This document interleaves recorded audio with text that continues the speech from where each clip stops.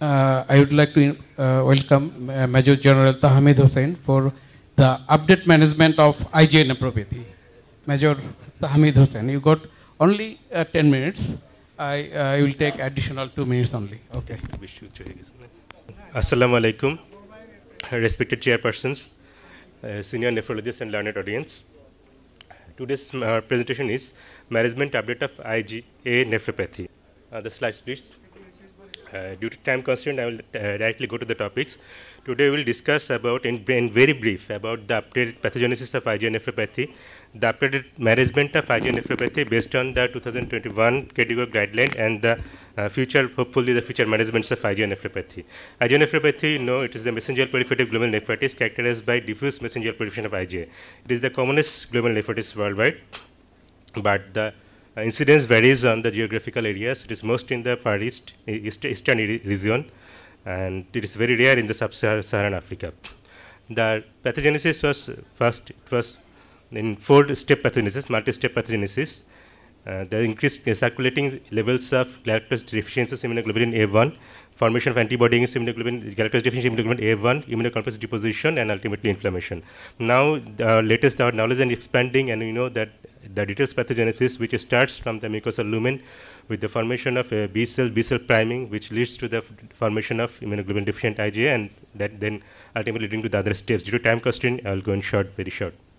So the diagnosis based on the histology, the light microscopy features IgA nephropathy can have featured as light microscopy almost anything. We know the MIST classification, Oxford criteria, all of us know that in the first type in picture A, we see the mesangial proliferation, in picture B, segmental proliferation, in C, diffuse intercapillary proliferation, in D, the crescents, and E, the diffuse intercapillary proliferation and the crescents. The defining feature is the immunoglobulin A deposition in the light DIF, the immunofluorescence. But there can be also deposition of C3 in more than 90% cases, and also sometimes immunoglobulin G, but it is predominant immunoglobulin A.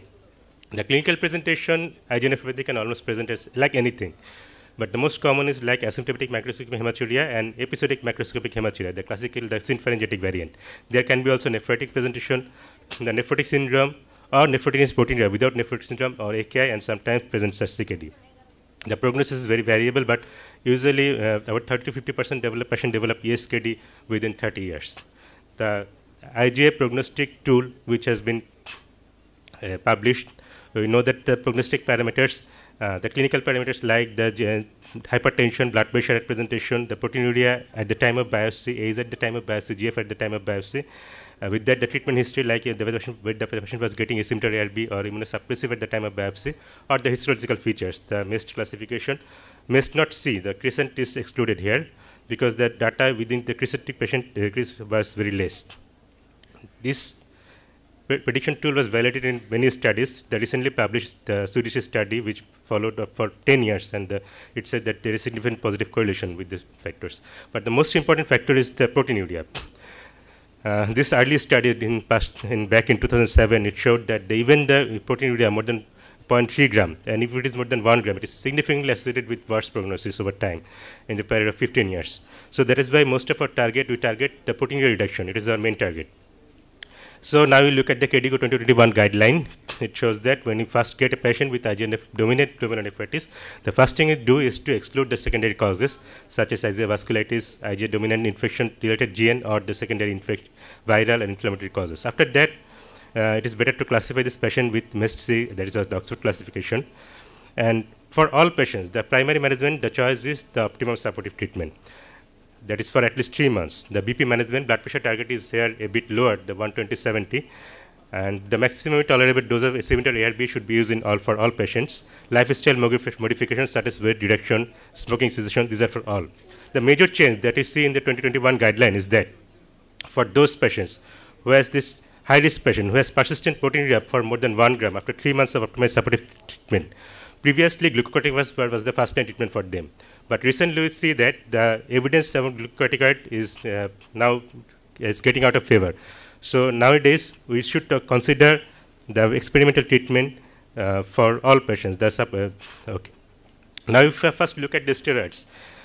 The steroids were the first-line treatment for many days, especially the earlier studies like POSIT, MENO, or the stop eigen trial, testing trial, which all of them shows the effect of steroid in reduction of proteinuria. So based on these trials, there were some dose recommendations at the testing study, studies. But steroid has many side effects. Especially steroids should be used with very caution in case of obese, in those with secondary disease, those with diabetes, peptic ulcer, or their effectiveness may be much less in case of EGFR less than 30.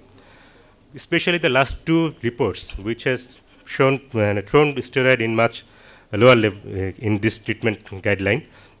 That is the testing study. The testing study shows that steroid was moderately effective in reduction of proteinuria and also in reduction of ESKD and rate. But it was associated with significant side effect. The number needed to harm was only 5 in case of serious adverse effect. So this testing study was stopped early. But another study, the testing low-dose study is going on, which may show that more effectiveness of lower dose testosterone, prednisolone, methylprednisolone. The stop eigen trial, initial the 3-year study showed moderate efficacy, but after the 10 years, it is shown that within the limitation of retrospective study, over a follow-up of 10 years, IgA nephropathy patient did not benefit from additional immunosuppression on top of supportive care measures. So there were few other things which is now already gotten out of favor, so and go in detail. Tonsillectomy was initially, it is shown efficacy in Japanese study, but it is not shown in other studies. The many other things, azathioprine, cyclophosphamide, calcineurin inhibitor, rituximab, fish oil were tried, but all of them were not found effective. Mycophenolate mofetil and hydroxychloroquine was found effective only a few limited studies in Japanese population. Like this study by Liu et al., this was hydroxychloroquine was effective in Chinese population, but not shown in other studies. Mycophenolate mofetil with low-dose prednisolone versus conventional dose prednisolone. Mycophenolate mofetil. It already crosses 11 minutes. No, sir, it is only 7 minutes. I am counting time. The mycophenolate mofetil combined with low-dose steroid versus the conventional full-dose steroid, it is shown that it was almost similar efficacious, but associated with less side effect. It is also shown in our study in BSMO. So now in some special situations like in nephrotic syndrome, it depends on the treatment with IgA nephropathy nephrotic syndrome depends on the Leitner features. Leitner shows lack of MCD, should be treated at MCD. If Leitner shows MPGN-like features, it should be treated such as high-risk patients. If it is nephrotic range proteinuria without nephrotic syndrome, then this should be treated conservatively. In case of AKI, if it is without crescent, should be treated with supportive treatment. If it is crescent, treatment should be treated as RPGN with cyclophosphamide or glucocorticoid. So now for last just only 2 minutes, we will look at some emerging treatments. Only 2 minutes left in the presentation. Some emerging treatments which are now under trial, which will be published hopefully within next 2 years, and we will see the results that may change our total treatment. It starts with the pathogenesis, it starts from the gut. And then we see the most promising thing is that the enteric coated budesonide, which is the Nefecon. It was tried in phase 2 trial. Phase 2 trial, it showed significant, the Nefigant trial, it shows significant effects, and it is now conditionally approved by FDA for like use in IgA nephropathy. And the phase 3 Nefigant trial is currently going on. And then targeting the April cytokine April, it is the Envision trial, which is also currently going on. The Protect trial, which shows that Sparsentan is a combined anti-angiotensin and also due to time receptor antagonist, endothelin receptor antagonist, it is also the interim result showing promising results. And also some drugs targeting the lectin and the alternate pathway. I will already show the name, which is currently under study. Will hopefully within 1 or 2 years, this study will be published. The iptacopan, which is highly selective orally active drug, which is factor B of the alternate pathway, which is also showed promising result in phase 2 trial and now under phase 3 trial.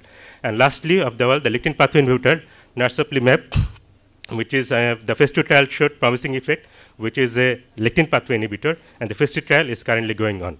Last of all, the last slide, the DAPA-CKD trial.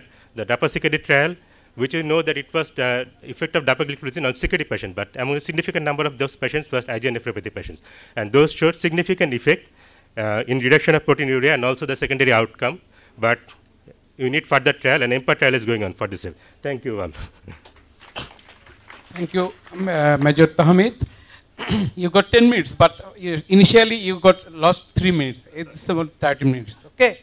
I've just see my watch.